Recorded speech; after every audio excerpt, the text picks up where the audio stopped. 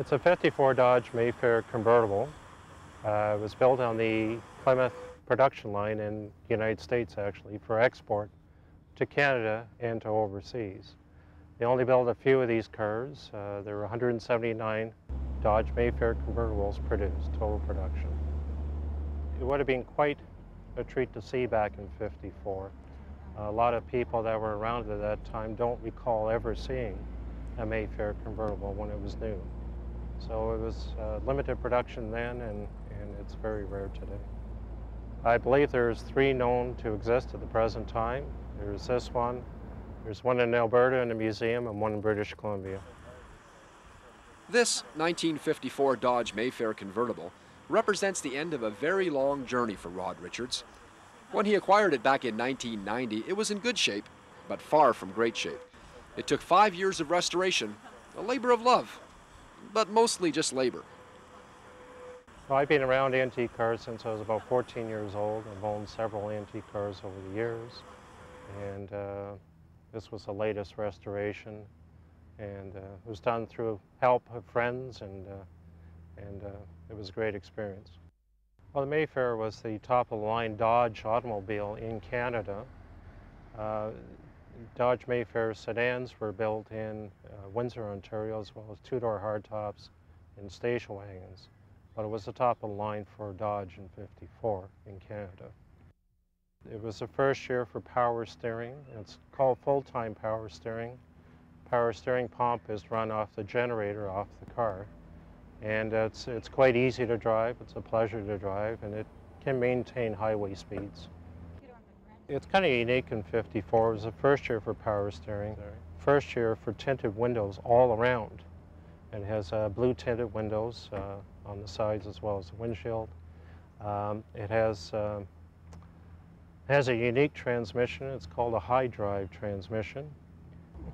Basically, it's a semi-automatic transmission. You use the clutch to put it in high gear, and you drive all day like an automatic. You don't have to shift any gears whatsoever. If you put the car in reverse, you have to use the clutch and put it in reverse. It's hooked up to a standard 3-speed transmission, which is driven by a turbine in front of the transmission using the engine oil to drive that turbine. It's quite unique, and they only offered it in '53 and '54, and partway through '54 they dropped it for a fully automatic transmission.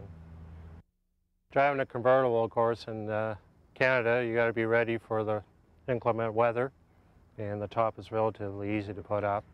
Just a flick of a switch and the power top raises the roof.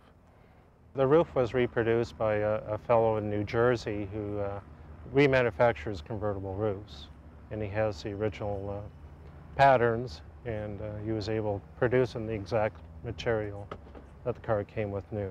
That's all there is to it. We've competed in the Antique Automobile Club of America at their largest event each year, which is Hershey, Pennsylvania. In Johnstown, Pennsylvania, it achieved a senior award, and at Hershey again the following year it achieved what's called a first preservation. So it's won all the awards it can, basically, in the Antique Automobile Club of America. Well, we get a lot of thumbs up. We get a lot of people saying it's a beautiful car. A lot of people love the color of the car. Especially women, I find, make a lot of comments. They just fall in love with the color, and I think the color really sets the car off. In '54, Dodge and Plymouth came out with some bright colors, some interesting colors for the convertibles primarily. And this one's called San Pedro Blue.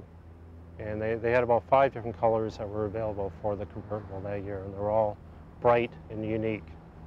And it was kind of interesting because the previous year they were mostly plain colors, darker colors, and very conservative. I have a soft spot for Chrysler products, yeah. I've owned quite a few over the last 20-odd years. Before that, I had a lot of old Fords, and I switched over to Chrysler products in the '70s and haven't looked back.